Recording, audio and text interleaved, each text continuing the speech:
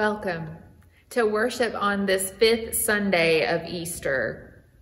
This morning we will be worshiping through our prayers and songs in the Liturgy for Christian Unity. And during our prayers of the people, we will share in a Mother's Day litany from the Sing to the Lord a New Song, a New Moravian songbook that came out a number of years ago and has a wonderful resource for this day. You can still follow along with it if you'd like in that hymnal on page 122 for the Liturgy for Christian Unity, or through the PDF that was included in your congregational email on Friday, and it can also be found in the From the Pastor blog on the church website and via our Facebook post of today's service.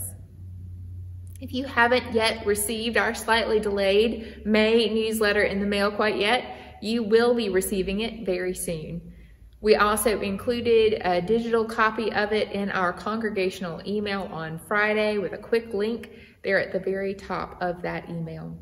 There is a lot of information contained and included in that document, that newsletter, about what opportunities we can engage in right now and stay connected together as a church. We know there are still needs for connection, and we will continue to seek creative solutions to meet those. There is not a clear date for us to regather in person for many good reasons. There are many things that we must consider and have plans in place before we can go forward, whether inside or outside of our buildings. We are exploring some alternative options to be able to at least see one another in some limited ways, and we hope that you will give one of them a try. The first two of those that we're making available to you are today, May the 10th at 12 noon. You are invited to join us on a Zoom for our very first congregational Zoom fellowship. For every Sunday throughout the rest of the month of May, you can call in at 12 noon from your regular home telephone number using the number that's provided for phone use, or from your computer to connect and to hear each other's voices. And if you're on a computer or a tablet, you might even get to see faces too. We hope that this will be a good way to let us see the faces and the voices that we are missing by not gathering together at church in person. All of the connection details have been shared in our May newsletter and in that Friday update email. And I hope to talk with you, many of you, soon. Now, yesterday, we had a soft launch of our weekly drive-through canned food collection that will continue indefinitely during this time. Each Saturday, you are invited to swing through our parking lot via the Cherry Street entrance between 9 and 11 a.m. and drop off canned food items to be shared with Crisis Control of Kernersville. To help meet the food needs that we know are here in our community. We ask that you stay in your vehicles and have your items to be donated ready in the back seat or the rear hatch of your vehicle for volunteers to simply reach in and collect. We are shifting to this model for helping to meet a critical need for many during this time, and in doing it in a way that allows us to connect with each other. Remember that Lois Merck, we celebrate her birthday with her tomorrow. I hope many of you have taken the opportunity to send her cards and notes, but she celebrates that 92nd birthday on Monday, May the 11th. We are also invited by Lisa Turner to remember her parents, George and Lois Newenhouse, as they celebrate their 50th wedding anniversary this coming Saturday, May the 16th. We especially lift up the family of Elizabeth Mitchell as her grandmother, Elizabeth Conrad, is nearing death as I record this today and may enter the more immediate presence of our Lord and Savior very soon. We especially also remember this day all of the women in our lives, those who have filled nurturing roles for us, those who have taught us and led us, those who have enriched us on this Mother's Day. I also invite you to remember that even while we are unable to gather in person, many aspects of our congregational life do continue on, and they do need your support during this time. We give thanks for all who've continued to contribute regularly during this time, and we remind you that your offerings can be mailed into the church office or dropped off in the gold-painted wooden collection box that has been placed in the Church Street entry. We check both the post box and this collection box daily and secure those contributions. Remember, we will be counting next tomorrow and then in 2 weeks from now. I invite you to take a deep breath and enter into your holy and sacred space wherever you find yourselves this morning. For God makes all of life and all that is around us holy and precious. So let us enter into this time and begin the worship with the music of our prelude.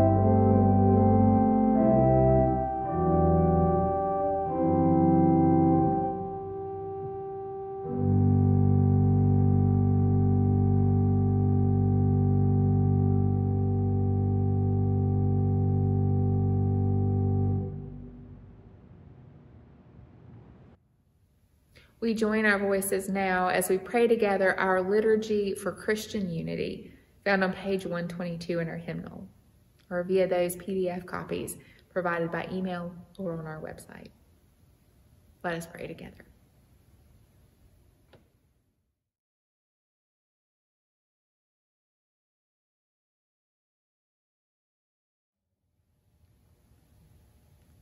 Almighty God, you are the one who called this universe into being.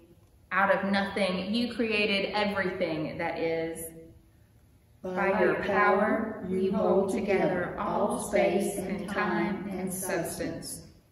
By your hand alone, Creator God, the inanimate elements became alive so that we could live and move and have our being.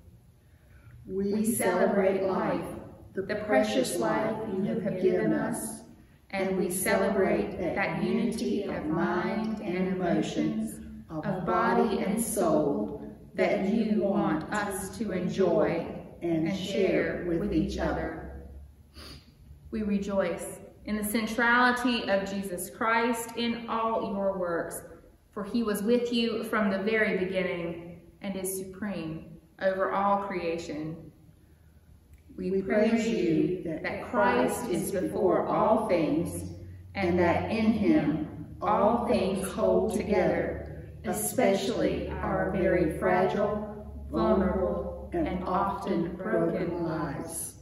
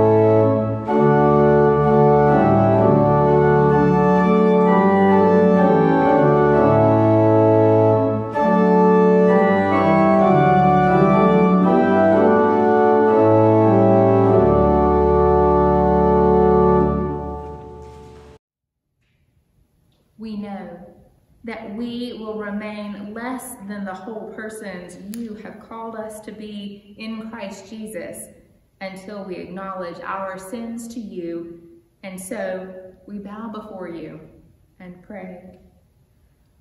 Almighty God, we confess that we have tried to run away and hide from you. We constantly deceive ourselves into thinking that we can live without you. We have made idols of our own achievements. We have treated other persons as though they did not bear your image. We have failed to enfold and include all persons within the outstretched and open arms of Jesus Christ, our Savior. And we have left undone those deeds of loving kindness and godly justice that you want us to pursue in your name. Bring your Spirit upon us in a gracious, healing way. Make us agents of reconciliation as we live within your holy presence. Amen.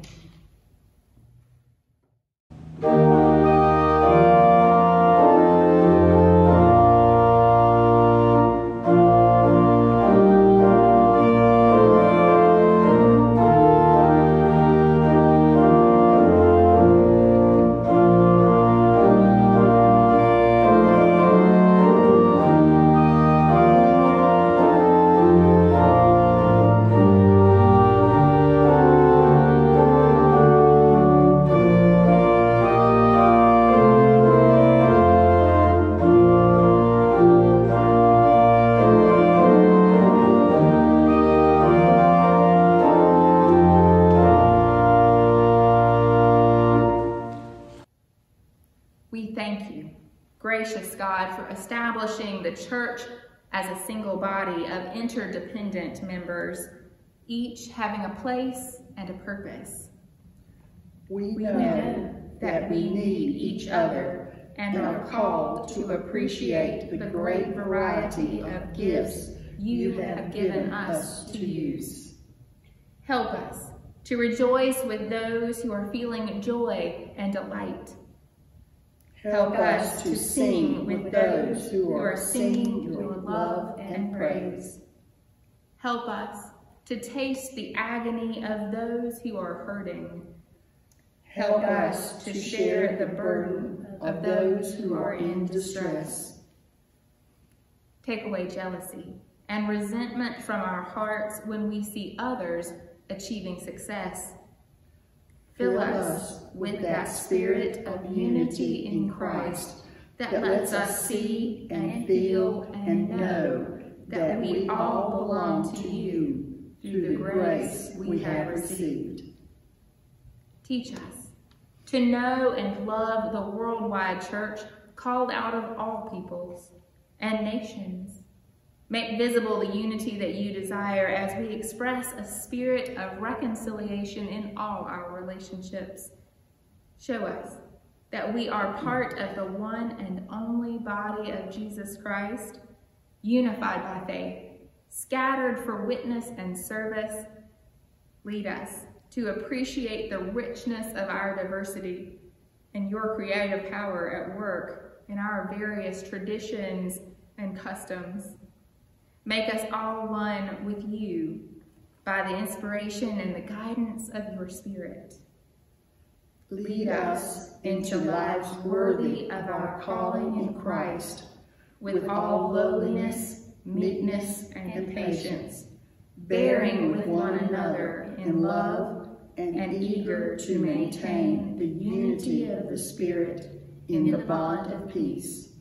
We pray for this in the name of Jesus Christ. Amen. Let us pray together for the grace that we need, saying, Lord Jesus Christ, Son of God, have mercy on me, a sinner. Lord Jesus Christ, Son of God, have mercy on me, a sinner.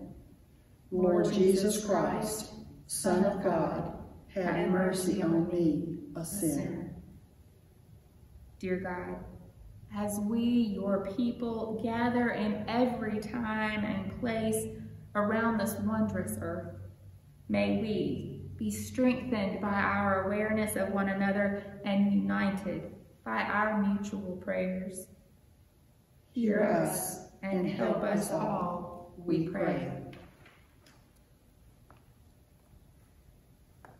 May the variety of traditions and customs of your whole church become a multitude of lights to reveal the good news needed by people everywhere. May the variety of our ministries and service convey your redemptive love and bind us ever closer to one another. Grant us grace to unite in essentials, to accept diversity in non-essentials, and to love one another in all things.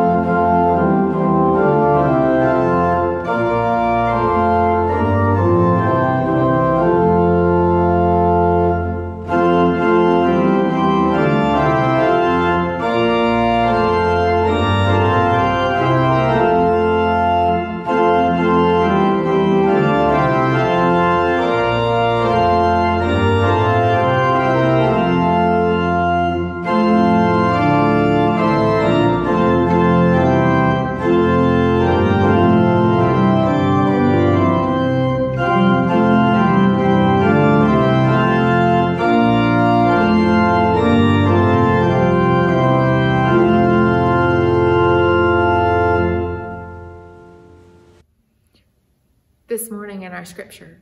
We are invited to hear one of the songs of refuge from the Psalms this morning. It lifts up the Hesed, the steadfast love of our Lord, which is with us and abides for us in all things. Psalm 31, verses 1 through 5, then 15 and 16. In you, O Lord, I seek refuge. Do not let me ever be put to shame. In your righteousness, deliver me. Incline your ear to me. Rescue me speedily. Be a rock of refuge for me, a strong fortress to save me. You are indeed my rock and my fortress. For your name's sake, lead me and guide me. Take me out of the net that is hidden for me, for you are my refuge. Into your hand I commend my spirit. You have redeemed me, O Lord, faithful God. My times are in your hand.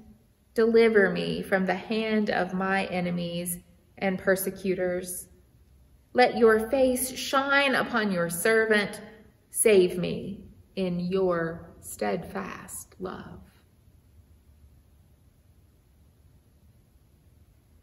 This is the word of the Lord. Thanks be to God.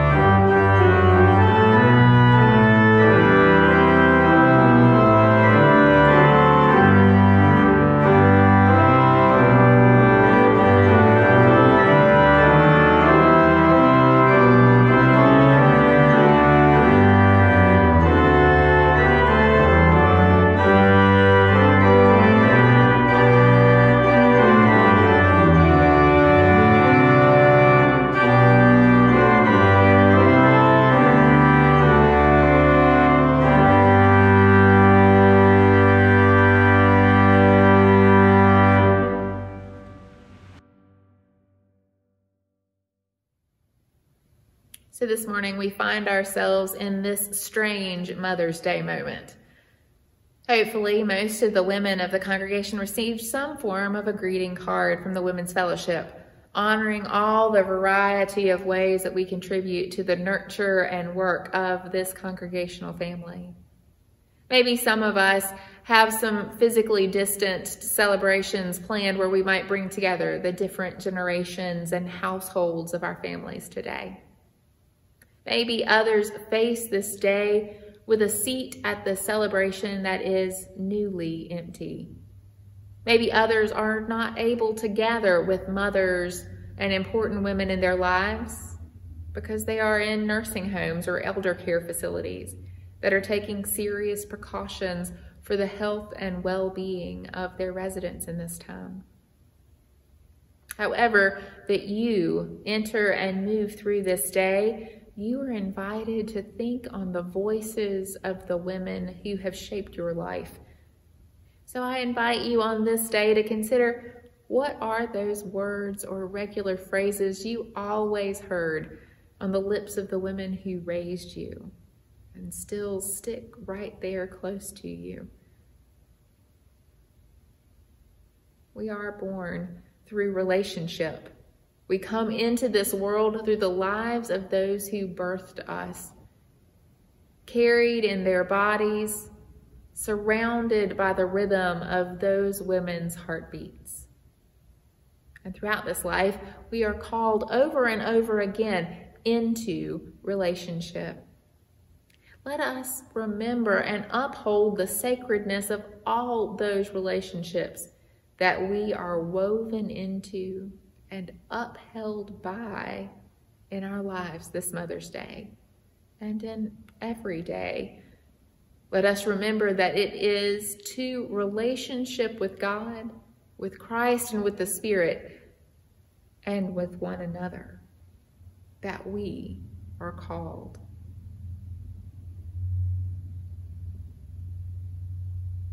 And now, as we pause in some musical reflection, I invite you to remember the depths of relationship that we are called to live out. As we share in this time of thinking of the ways that we can respond, let us consider and make those choices to respond to the ways that we are able to offer of our God-given talents and treasures to do the work of Christ, the work of relationship in this world.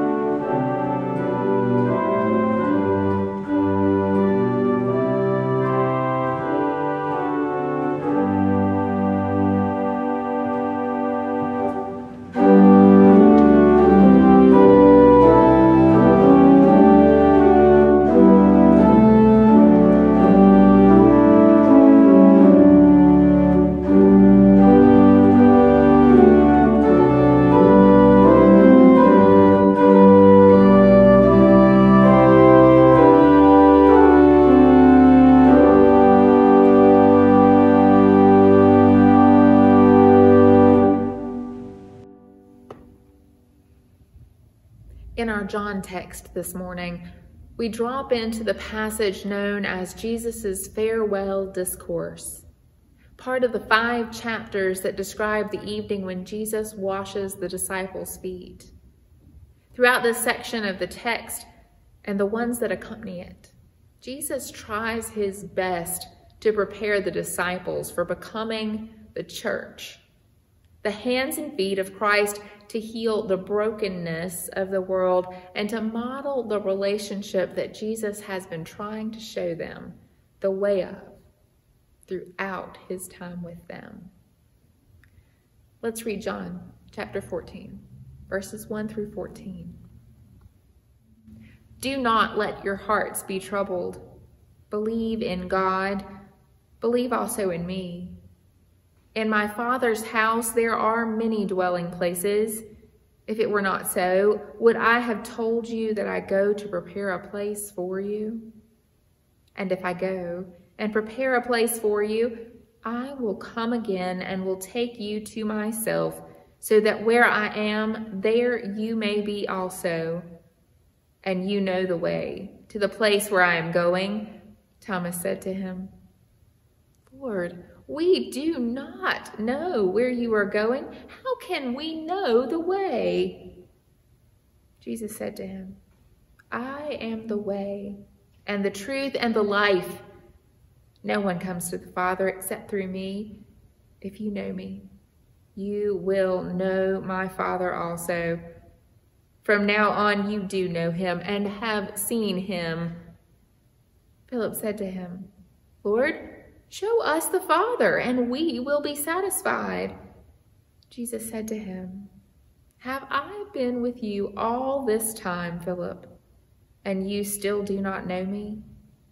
Whoever has seen me has seen the Father. How can you say, Show us the Father? Do you not believe that I am in the Father, and the Father is in me? The words that I say to you, I do not speak on my own, but the Father who dwells in me does his works. Believe me that I am in the Father, and my Father is in me. But if you do not, then believe me because of the works themselves. Very truly, I tell you, the one who believes in me will also do the works that I do, and in fact, will do greater works than these, because I am going to the Father.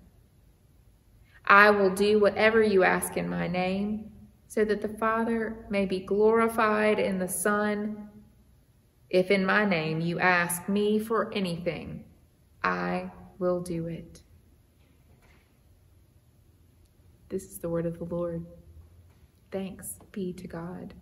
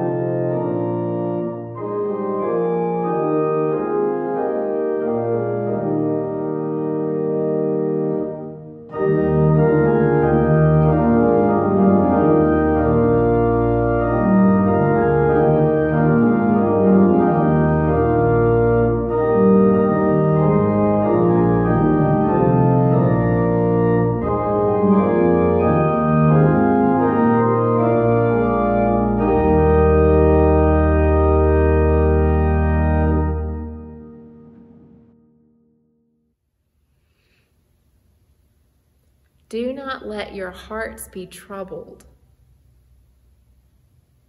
That probably seems like a tall order these days. And we really need to remember that the disciples are hearing Jesus say that their hearts should not be troubled moments after they have watched Judas walk out into the night, which in John symbolizes his betrayal, and they have heard Jesus predict Peter will deny him 3 times. Do not let your hearts be troubled is not a simplistic, don't worry about a thing, God's got it. It's God knows how hard it is and how many times our hearts are deeply troubled. The disciples, when Jesus says this, are no doubt deeply troubled. They are confused and reeling because they sense that everything is about to change and they aren't sure what is coming around the next bend. They feel they don't have a roadmap to follow, but even if they did, I'm not sure they could have made any sense out of it while in that state of anxiety and grief that they are feeling. We are struggling with much that is troubling our hearts in these days. We are longing for the familiar and we want to return to it. Sometimes so much so that we'll listen to only those things that give us the imagined way that things were going to be just like they were before. We hear the siren song of reopening, but are so eager to go and do without adjusting to the precautions that we know are good for us, the precautions we know we should be taking. We are longing for companionship and the familiar faces of community gathering around us. If you've been able to step back from some of this with your own personal responses and see the bigger picture, it has been interesting to watch the waves of emotional response and the stages of grief that have been on display during this time. There's the denial. It's all going to be okay. We'll just slow down for a little bit. It'd be nice to have a slower pace for a few weeks to enjoy the spring as it comes. There was the anger. Wait, what do you mean that's closing? Or why can't I have that just the way that I want it? How I feel most comfortable experiencing life? Or hold on. I'm working harder than I ever have, but you are complaining of being bored? Or the rage that can rise up in us when we are feeling lonely or find ourselves feeling isolated and cut off from the world. Then comes the bargaining. It will all be okay if I can trade what I was used to for this new way of doing it. That'll fix it.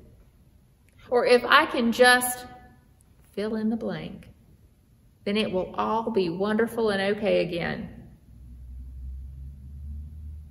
Throughout the denial and the anger and the bargaining, the rushing to try new things, attempting to embrace the novelty of the moment, filling our time with the projects we've always been able to push off to the side, we've expended a lot of energy. Maybe just in trying to make sense of the news that's coming at you and not knowing which news to listen to and which news to tune out. Picking and choosing in the midst of it, feeling confused maybe. But all of it takes so much of our energy.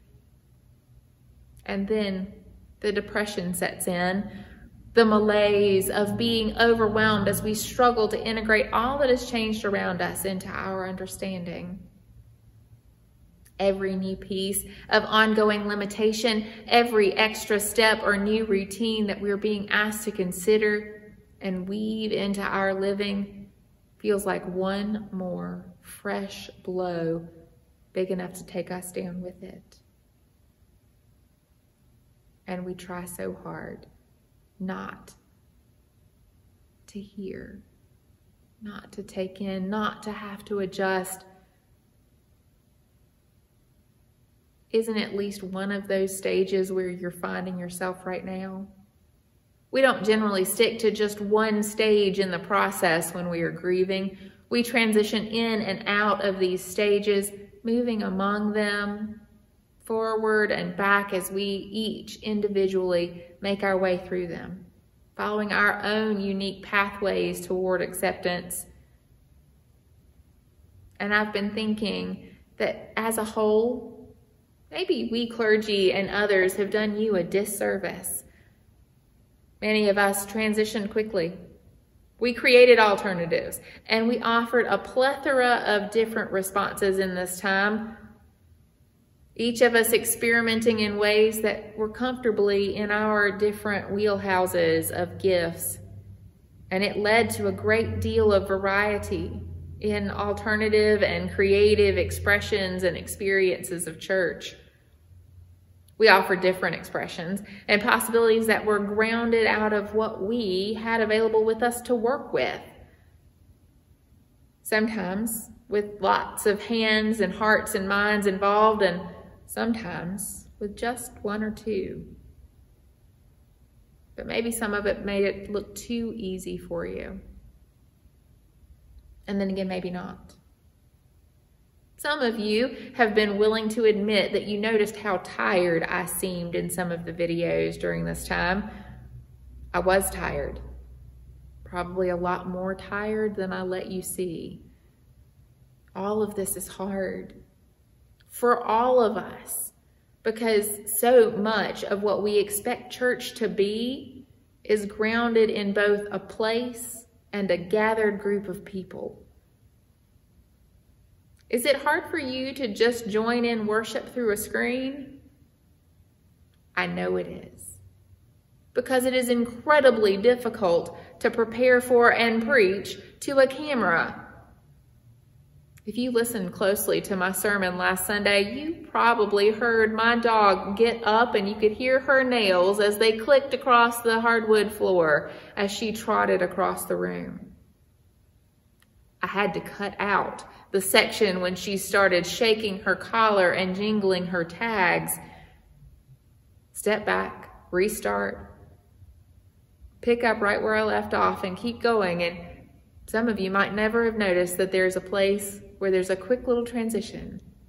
That's when it shifted. That's when I had to cut out the video and change it.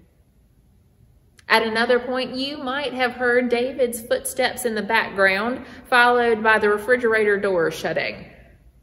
Yep, that was another splice where I pointed out how well all that sound was carrying to him.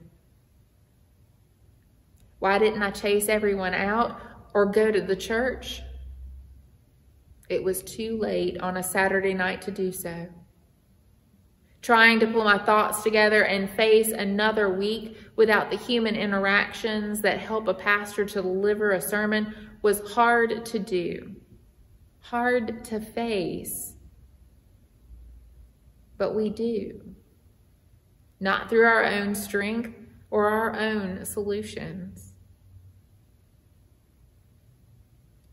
And in the midst of all this, we are asked by Jesus to not let our hearts be troubled.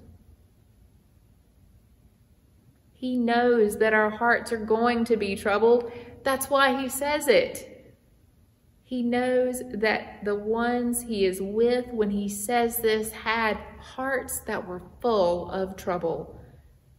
And that's why in the Gospel of John, we spend the first 12 chapters of the book covering the events of 3 years.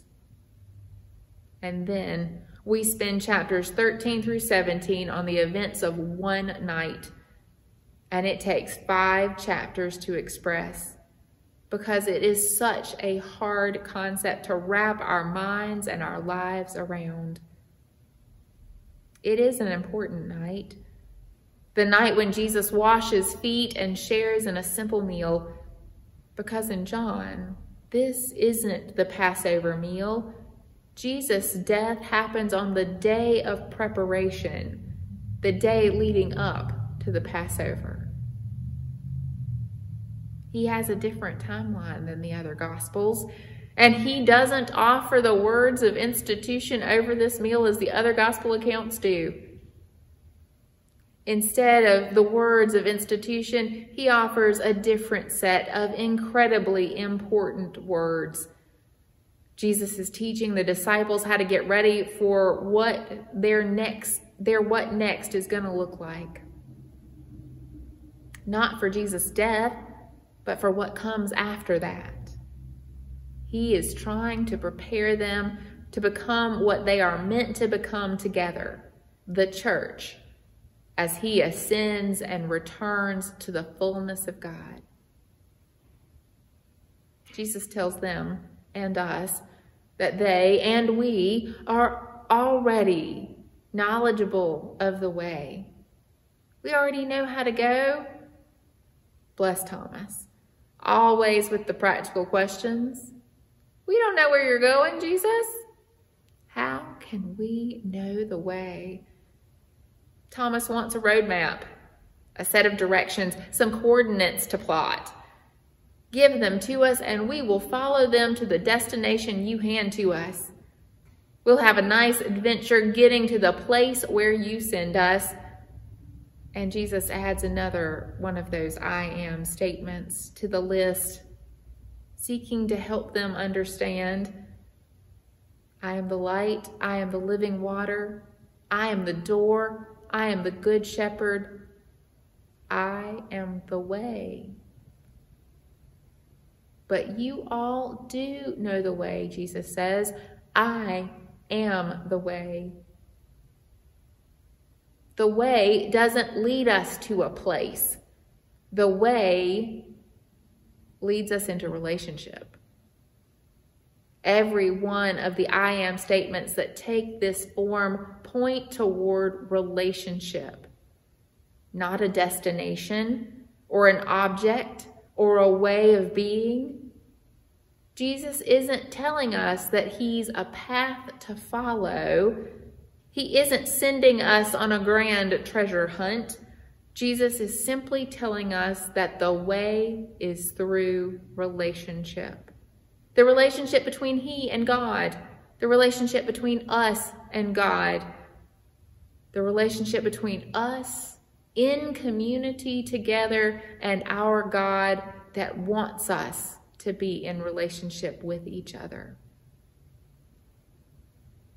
We are looking for a way, a set of steps, tasks, actions that allow us to return to what feels like normal, familiar, patterns that we know because all of those tangible things and rituals offers us a connection to our faith.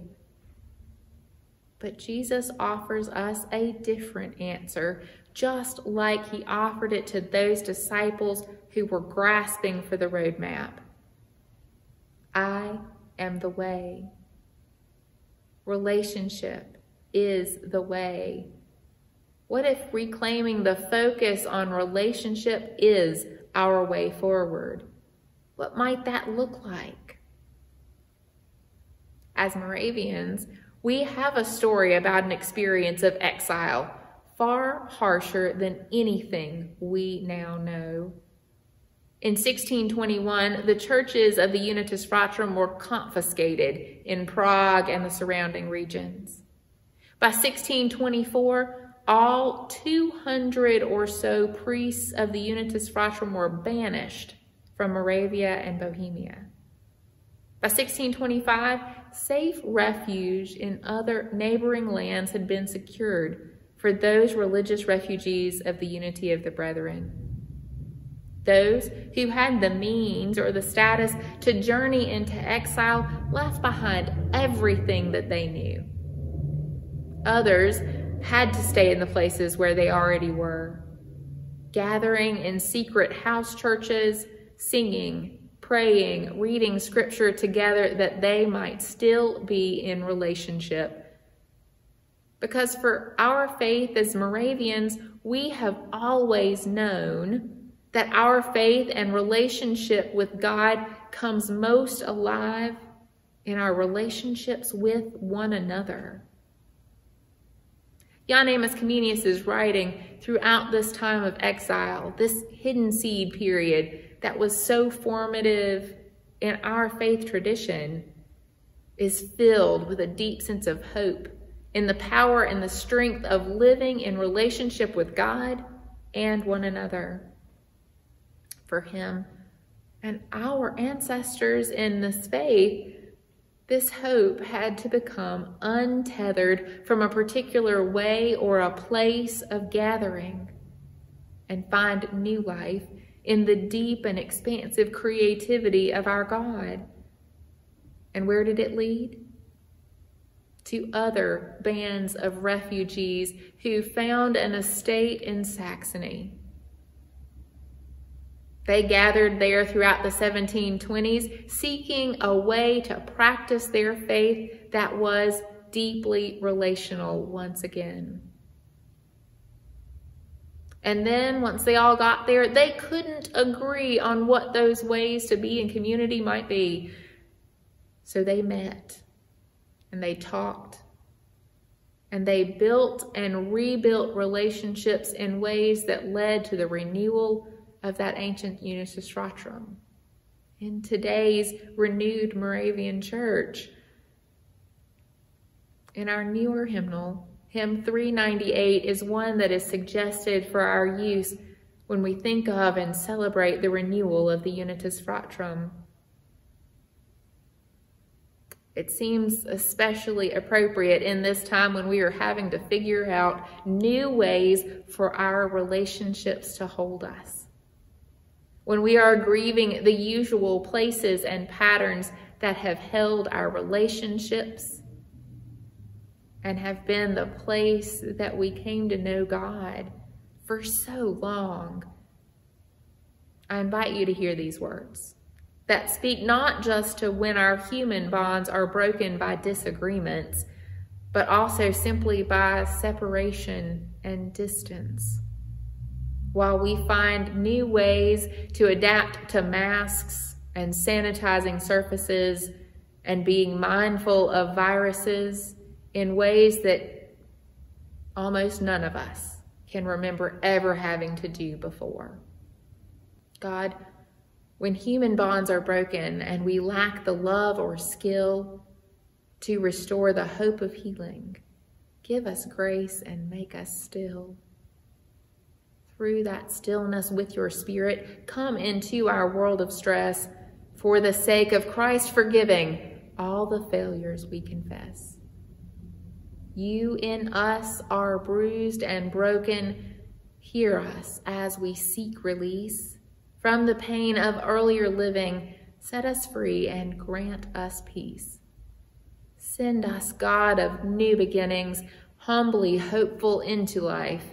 Use us as a means of blessing. Make us stronger. Give us faith. Give us faith to be more faithful. Give us hope to be more true. Give us love to go on learning. God, encourage and renew.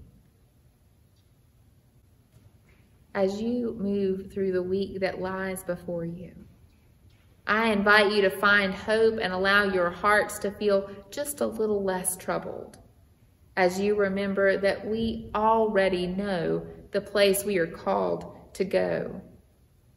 That place we are called to go isn't really a place. It is a relationship with God. And in everything Jesus does, he constantly points us toward abiding in this relationship with God that we are meant to share in together. Resting in it, gathering strength from it, and creating the opportunities to be in it. We deeply feel the sense of disconnection from the patterns and the place where we usually find this. And in this changing time, just returning to the place won't automatically offer relationship in the ways that we are accustomed. So let us, individually and together, begin the work of finding creative ways to be in relationship with God and with one another, just as our ancestors in this tradition did in ways far more challenging and radical before us. It is our calling. This morning, as we enter into this time of prayers for the church and the world, it seemed like the right time for us to pray together as we remember all those who have mothered us, all of those who have experienced the varying roles of caregiving that we usually assign to motherhood. And so we invite you to share this morning in a special liturgical piece from the new Sing Unto the Lord a New Song worship book for the Moravian Church for Mother's Day. The piece is available for you by PDF, and it will also be on some of the slides that follow. So I invite you to share with us as we pray this together. Lord, on this day set aside to honor and remember mothers, we give you thanks for our mothers. We are grateful that you chose to give us life through them, and they received the gift of life from your hands and gave it on to us. Thank you for the sacrifices they made in carrying us and in giving us birth. We thank you for the women who raised us, who were our mothers in childhood, whether birth mom or adopted mom, older sister, aunt, grandmother, stepmother, or someone else entirely. We thank you for those women who held us and fed us, who cared for us and kissed away our pain. We pray that our lives may reflect the love that they showed us, and that they would be pleased to be called our moms. We pray for older moms whose children are grown. Grant them joy and satisfaction for a job well done. We pray for new moms experiencing changes that they could not predict. Grant them rest and peace as they trust you for the future. We pray for pregnant women who soon will be moms. Grant them patience and good counsel in the coming months. We pray for moms who face the demands of single parenthood. Grant them strength and wisdom. We pray for moms who enjoy financial abundance. Grant them time to share with their families. We pray for moms who are raising their children in poverty. Grant them relief and justice. We pray for moms who try to balance vocation and family. Grant them courage for the living of each day. We pray for stepmoms. Grant them patience and understanding and love. We pray for moms who are separated from their children. Grant them faith and hope. We pray for moms in marriages that are in crisis. Grant them support and insight. We pray for moms who have lost children. Grant them comfort in the resurrection of Jesus Christ. We pray for mothers who aborted their children. Grant them healing and peace. We pray for moms who gave up their children for adoption. Grant them peace and confidence as they trust in your providence. We pray for adoptive mothers. Grant them joy and gratitude for the gift you have provided. We pray for girls and women who think about being moms. Grant them wisdom and discernment. We pray for women who desperately want or wanted to be moms. Grant them grace to accept your timing and will. We pray for all women who have assumed the mother's role in a child's life. Grant them joy and the appreciation of others. We pray for moms who show us the way of faith. Grant them the guidance of the Holy Spirit. We pray for those people who present who are grieving the loss of their mother in the past year. Grant them comfort and hope in Christ's resurrection. Lord, we thank you for the gift of motherhood. We thank you for the many examples of faithful mothers in Scripture, like Sarah, Hannah, Elizabeth, and Lois. Now hear the names of other women who have inspired us by their motherly examples. We pause in silence as you lift up those names for your own lives.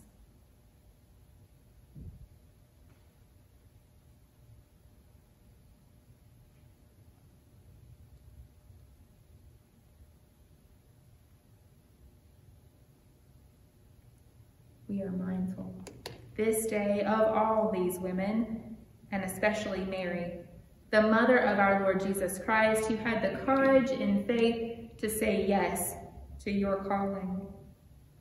May these women throughout our congregation and throughout our lives continue to be examples of such faith, and may they model for all the rest of us what it means to be your disciple. Bless them on this special day in the name of Jesus Christ. Amen. And now, brothers and sisters, may the Lord bless you and keep you. May the Lord's face be lifted upon you, filled with graciousness unto you. May the Lord's countenance rise and shine upon you and give you the deepest of peace. In the name of Jesus we come. Amen.